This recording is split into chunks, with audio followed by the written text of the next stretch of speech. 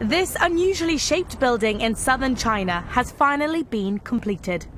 It's the latest innovation of architect Joseph de Pascal and is inspired by an ancient jade coin. John Ma, the manager of an architecture firm, said a jade disc isn't just beautiful, but it also represents power, wealth and fantasy in Chinese culture. The reflection of the building forms a figure of 8, a lucky number in China.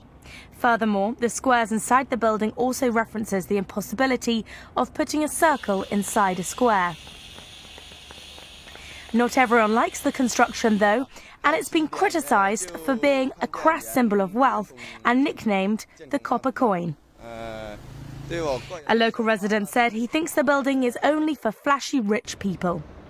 The jade disc will house the Guangdong Plastics Exchange, where nearly $50 billion worth of raw plastic materials and goods are traded annually.